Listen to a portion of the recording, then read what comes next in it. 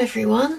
Well, I was thinking about painting this in watercolour, but I think we'll do a little bit of mixed media today as it's fun. So I'm just going to start by putting some water on this cow's bottom so we can get some nice soft effects. Now this used to be my logo, and it's one that I've painted for a long time, so it just seemed appropriate to sort of revive it a little bit today. Let's just put some of that opera rose. I'm going to do it very vibrant today. Pop that in there. Then we can add more water. It's sort of almost white there, but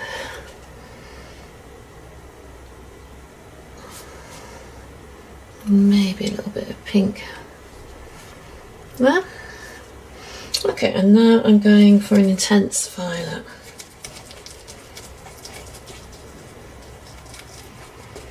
And that just comes down here.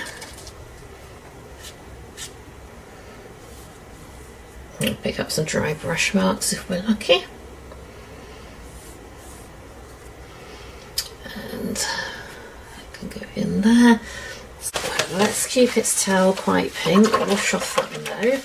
I've not painted this lovely pregnant cow in years. I photographed her in the New Forest and she is totally gorgeous. And I think we can have a little bit of a pink tail. I've swished her tail out a little bit because otherwise it sort of disappears down that leg. That can be darker. A little bit of that pink into the head. The opera rose is just so vibrant. And then we'll sort of soften that into the mauve. We can mix the pink and the mauve together. The intense violet with that opera rose does look quite lovely. And then we get darker as we come underneath here.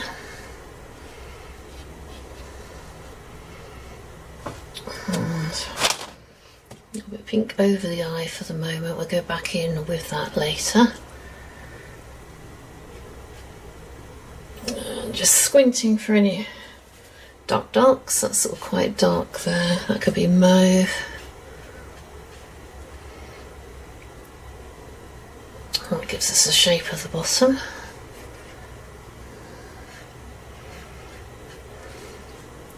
And some pink in the mauve for those legs at the front so they show up.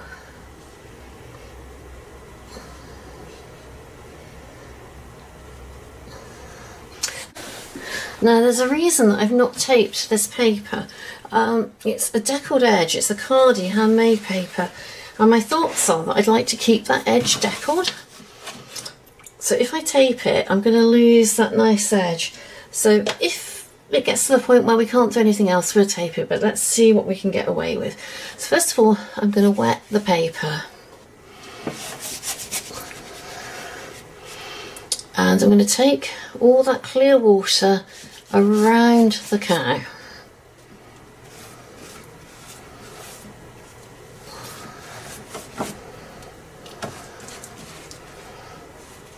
And leave those lovely legs white.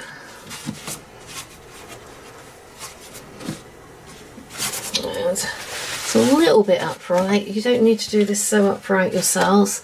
That's what will happen. Our bits are going to run over bits that I don't want to, but I'll sort that out. That's not a problem.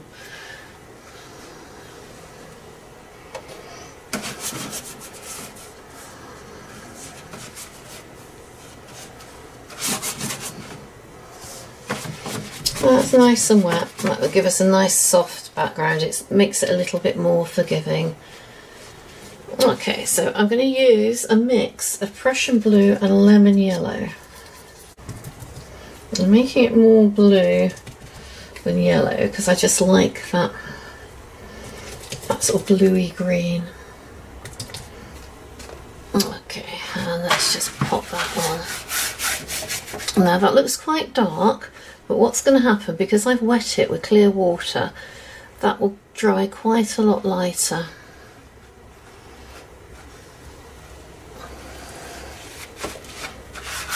I've not made it easy for myself, have I? Wanting to keep that edge, but we'll see how it goes. Let's persevere.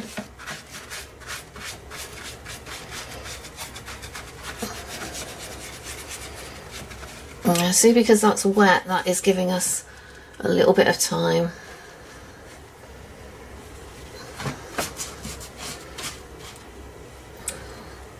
The point of the brush makes it so much easier just to go around everything. It's a big brush, but we have quite a lot of control with that.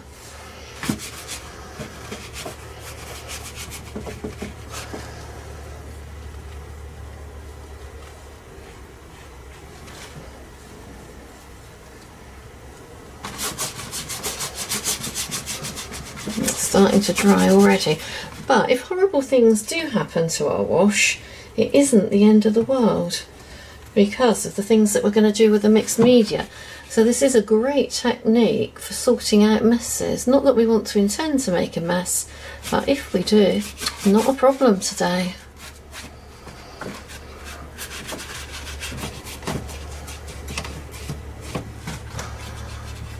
I'll try and keep that leg white because that will just give us a bit more impact.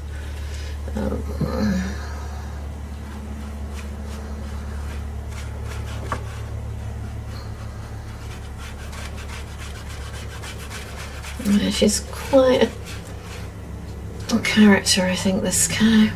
And just do that bit. Now, hopefully when we put the hairdryer on it to dry it, that will flatten that out quite a lot.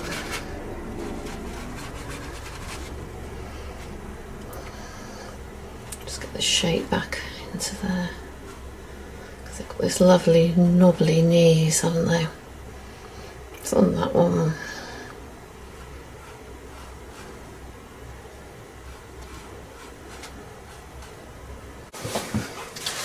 Now I use an old brush and I'm going to use this Winsor & Newton iridescent medium, and this is going to give a lovely effect over. It's sort of shiny and sparkly.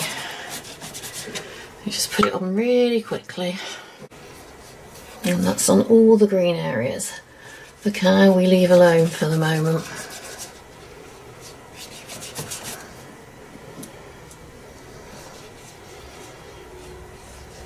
You can use any old brush to do this.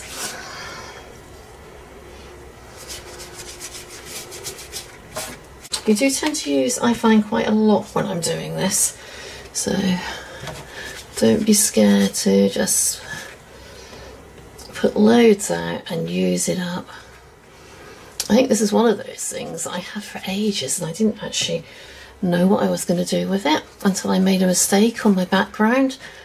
And it's a wonderful way to lighten a background if it's gone wrong. It covers up all sorts of stuff.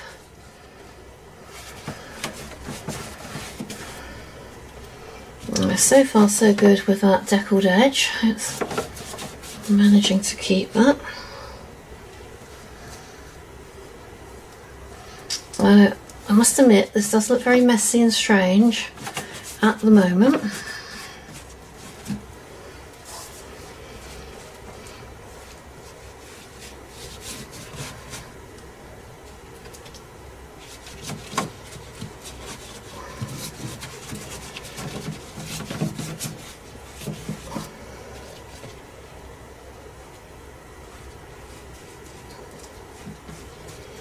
If you can't see where the shiny bits are easily, sort of turn your head slightly and then the light catches it and they look a lot more obvious.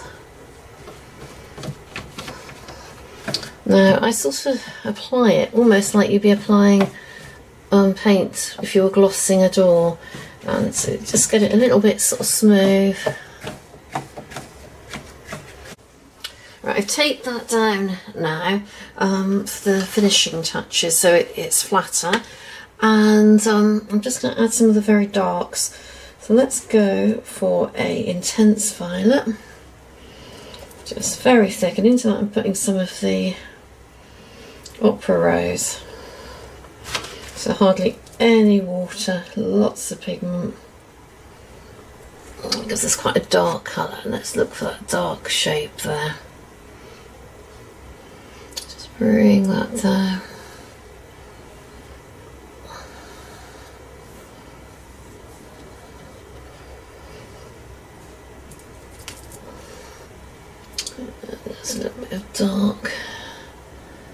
that leg.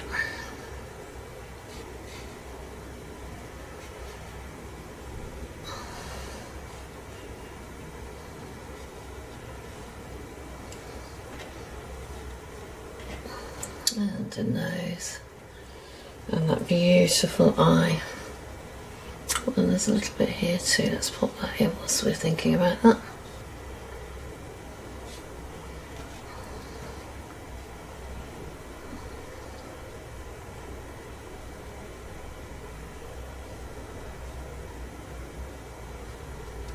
There's a bit of ear showing there. And there is a bit of ear here, so just pop that dark in.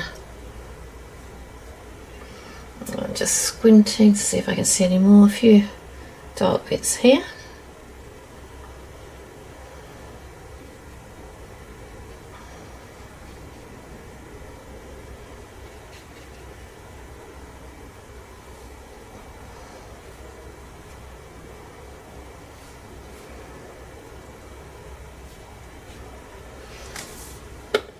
Right, the next thing I'm going to use is my sword liner brush, which I call my possessed brush. It's amazing. So I want you to mix up some nice thick intense violet, lots of pigment, not a lot of water, and this brush really does what it wants, and that's what we want, because we don't want this to be tight and fiddly, and we want it to be sort of accidental almost. And just look at the shape of the bottom. The leg comes down like that.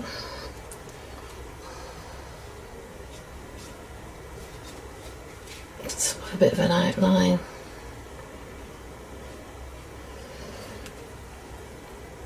And that tail. Swirly. And you can use the thick parts and the thin parts. And that's why it's possessed, really. It just does its own thing. And this is giving us a little bit of definition.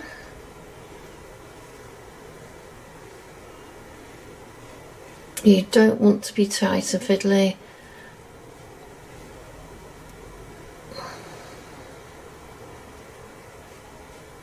There's a bit of a line that comes down the middle there.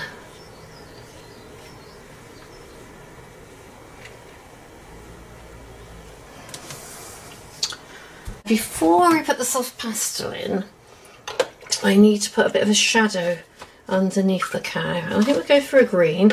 So we just mix some of that Prussian blue that we had with a little bit of the lemon yellow, but thicker and darker this time. And let's just anchor him down a bit with a shadow.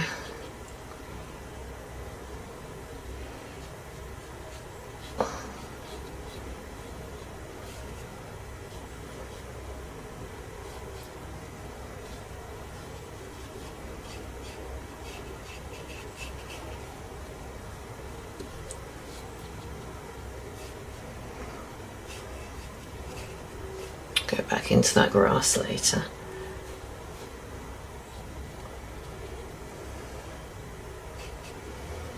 Look at that, that just sort of sits him on the ground nicely.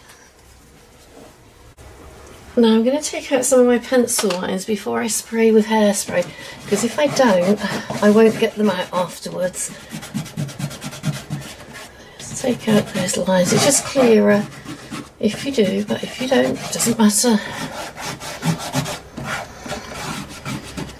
There's not too many on there anyway.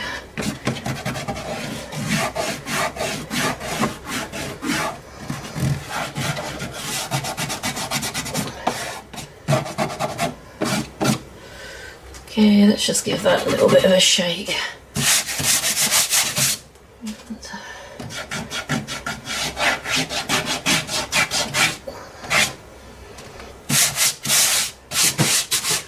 Right, so I'm going to pick out a pink and a purple. I've just got normal soft pastels. Now I think that pink looks like it's that sort of colour. That's better. So just sort of rub some through there, that balances it. We can do some squiggles, maybe a line through there to soften that, and we can maybe put a little bit up there. If you've got a big space around there, you can do more. And then I'm going to use, I think, the softer of the mauves. And let's put some, maybe that's too soft. That's the darker one.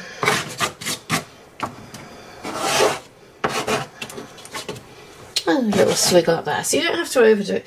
Now to set that, because that needs to be set before I do the putting the metallic silver on, just spray that with some hairspray. And that will set it quite nicely.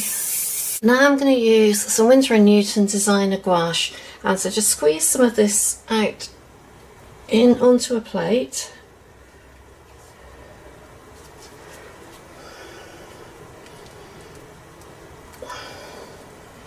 And then I'm going to wet my roller, so I'm just going to use a normal roller. I'm not going to use all of that because that's quite a small painting, so what I'm going to do is just wet the top half. So just from there downwards, I'm going to roll that into my silver gouache. So all I'm doing is just rolling it like that so that we cover the end of the roller. And the water will help it not soak up quite so much.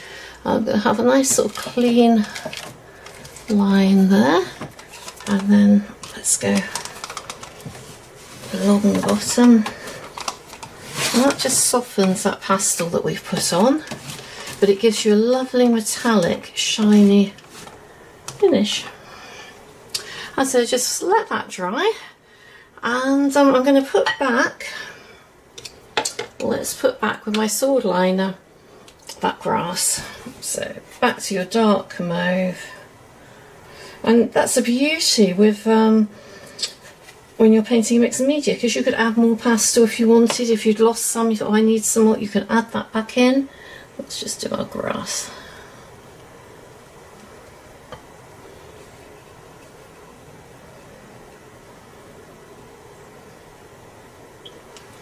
Well, there we go. It wasn't that fun to do. So you just see, cows don't have to be grey or brown. They can be opera rose and intense violet. Have fun with your own colours.